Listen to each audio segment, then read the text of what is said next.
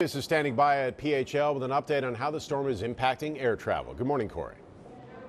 Hey, good morning. Yeah, we are seeing that ripple effect as airlines change flight schedules. They move planes around and flight crews as well. So far here at the Philadelphia International Airport, we are seeing roughly 25, 26 or so cancellations. That number continuing to slowly increase. Most on Frontier and American Airlines. Those two are mostly impacted with flights that were headed to Orlando, Jacksonville, and Tampa.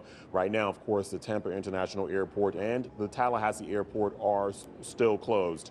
So the FAA is continuing to reroute flights around the Gulf of Mexico, and they say they will pause flights as needed.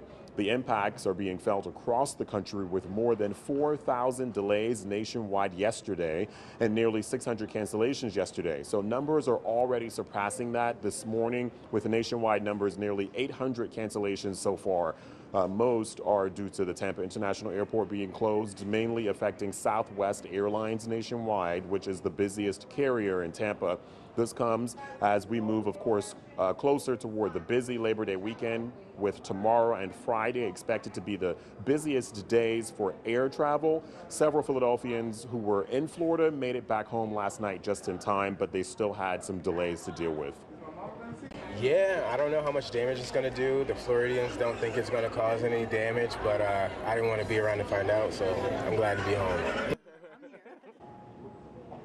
Yeah, so we know it only takes one hurricane down in the Gulf of Mexico to affect the oil refinery network down there. When you're looking at gas prices, we're told that there is expected to be a temporary spike, but I'll have more on that over the course of the morning from AAA. For now, reporting live at the Philadelphia International Airport, Corey Davis, Channel 6 Action News. Yeah, we'll be following this closely, Corey. Thank you. And